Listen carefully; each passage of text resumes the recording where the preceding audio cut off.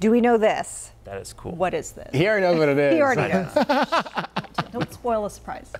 What is that? Well, we got that question. I mean, I don't know the answer. Looks like a flying fish. Like a stingray of some sort, you know? So someone at home sent us this video of the strange creature swimming near Pawleys Island, South Carolina.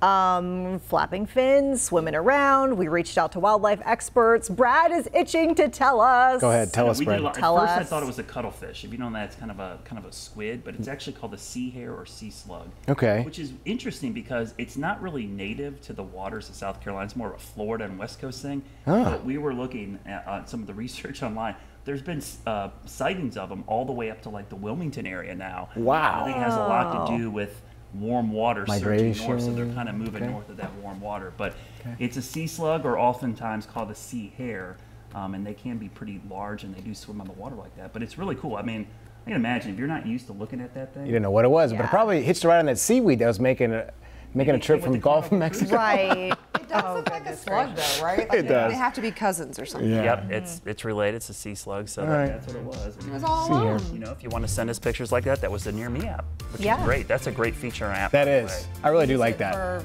everything. Anything. Yeah. Weather submissions, crazy creatures. Yep. Right. The thing I love about it is Things people send us happening videos and pictures sometimes you have no idea where it's from. Right. Oh yeah, With that, this will pin it. It'll tell us Tells you where where it's it from. is.